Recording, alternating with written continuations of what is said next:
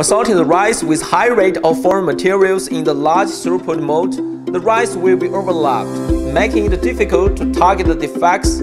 Meyer's new tag, target positioning, is able to solve this problem. It can precisely find the center of defects and remove them effectively. Different types of foreign materials have different falling speed.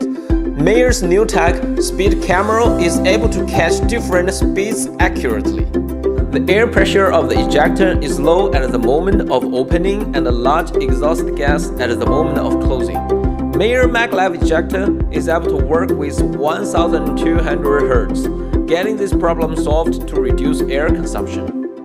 Meyer 2021 rice color sorter is equipped with the 3-in-1 target positioning, which ensures that the accept rate goes higher and the carryover ratio gets lower when sorting the rice with high rate of foreign materials in the large throughput mode.